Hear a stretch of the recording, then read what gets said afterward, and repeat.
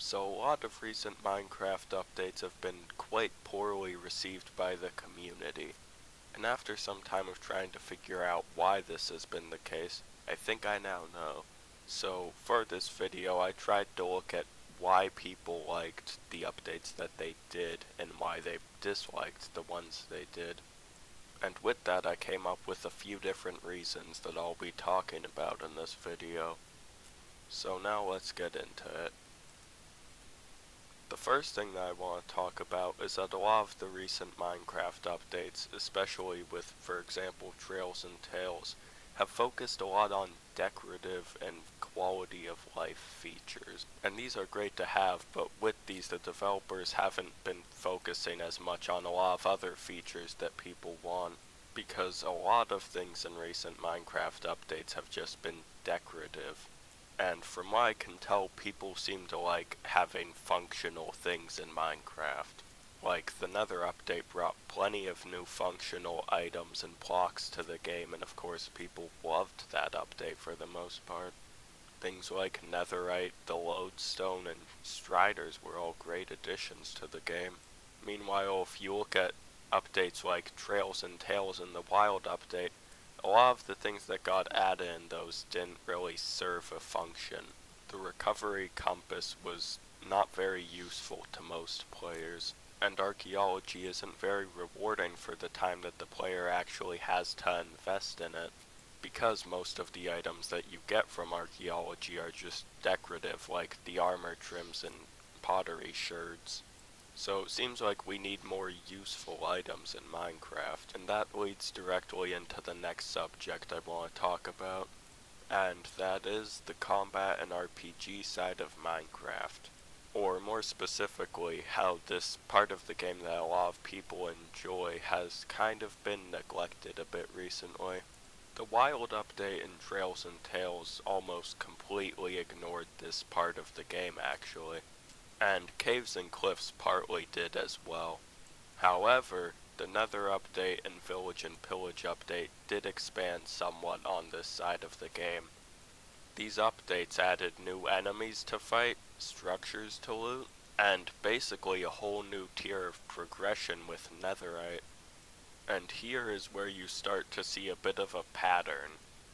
The updates like the Nether update and Village and Pillage update that expanded more on the RPG side of the game were quite well received by the community. Meanwhile, the updates that just focused more on quality of life and decorative features were more disliked by the community. I mean, the last new update that we received a new mob that you're actually meant to fight in is the Nether update, with the Hoglins and Piglin brutes.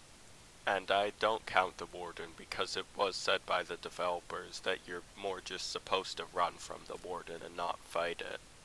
Now, there is good news, and that's that Mojang seems to have become at least somewhat aware of this as of lately, seeing as the 1.21 update is meant to focus on combat and tinkering, and we already now have 2 new hostile mobs and snapshots for that update.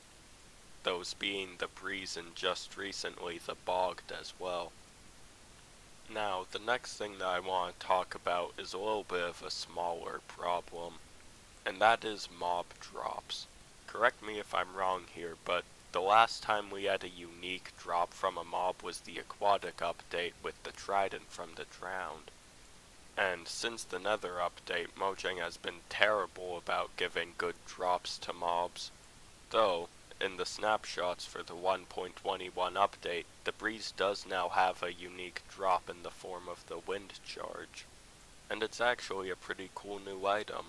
So again, it appears as if Mojang is starting to realize what the community actually wants from Minecraft updates. And the next thing I'm going to talk about here is a much more niche type of feature, and that's actually overworld surface structures. Now, I know that sounds weird, but if you think about it, we haven't actually gotten a new overworld surface structure since the Nether update with the Ruined Portal, unless you count the Trail Ruins from the Trails and Tales update, but I don't because they're mostly underground. The next thing I'm going to talk about here is, in my opinion at least, much more important than a lot of the other things I've talked about today. And this isn't actually about the features of updates, it's more about the way Mojang goes about deciding what to add to updates. So the old updates that a lot of people liked, like the Aquatic update, the Village and Pillage update, and the Nether update, all focused on specific areas of the game.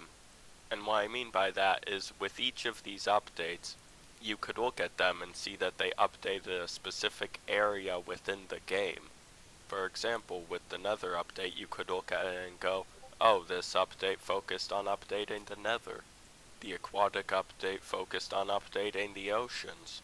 And the Village and Pillage update focused on updating the villages and the illagers. And also, the Caves and Cliffs update was meant to update the caves and the mountains, though it ended up getting split into multiple parts. And the thing is that it's a lot harder to say that for the more recent Minecraft updates like the Wild update and Trails and Tales. You can't really find a large area that those updates focused on. Rather, they were more focused on adding updates for certain aspects of the game instead of areas. Especially just recently with the Trails and Tales update that was basically just focused on the aspects of storytelling and exploration. Now, focusing on aspects of the game isn't a terrible thing, but it does have at least one problem, and that was made quite evident in the Trails and Tales update. A lot of the features were just scattered and all over the place, seeming to have little to nothing to do with each other.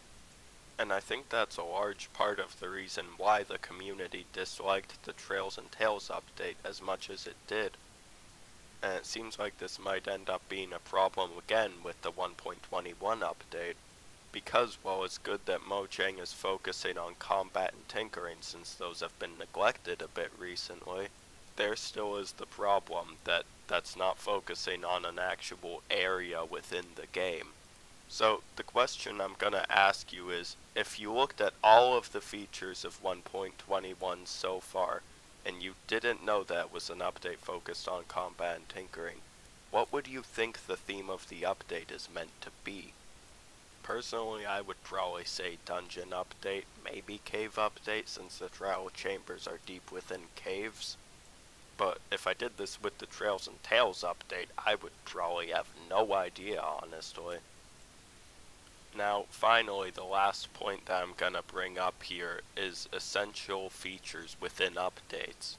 So, updates like the Nether update had features such as Netherite, where once you play Minecraft with them for a while, it's much more difficult to play the game without them. Like, imagine if the Nether just reverted to the old version before the Nether update. For a lot of people, that would probably feel terrible. But if we went without the Trails and Tales update, it wouldn't be that big of a deal to me personally. Of course, this can be different from player to player though.